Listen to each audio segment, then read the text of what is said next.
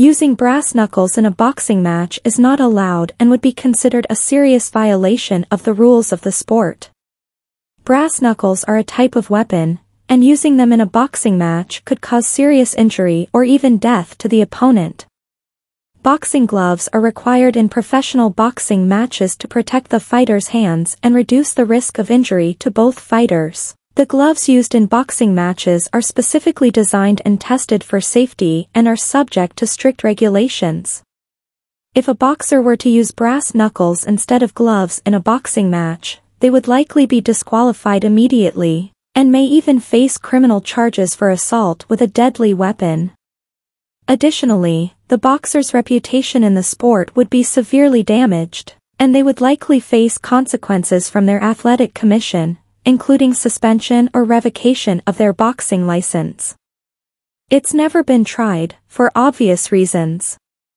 But if you want to have an idea of what the outcome would be, watch the infamous light middleweight match between Billy Collins and Luis Resto at Madison Square Garden in 1983.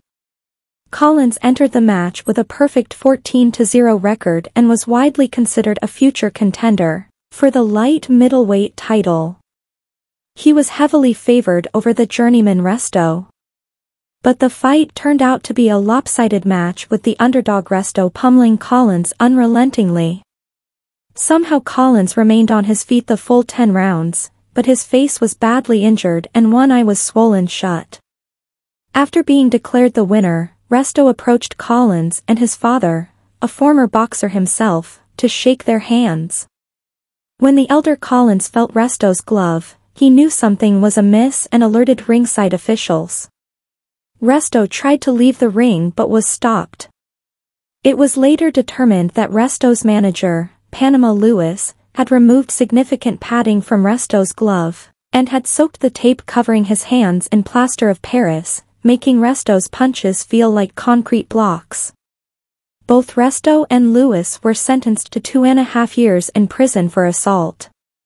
Collins suffered a torn iris which permanently blurred his vision and he was told he would never fight again.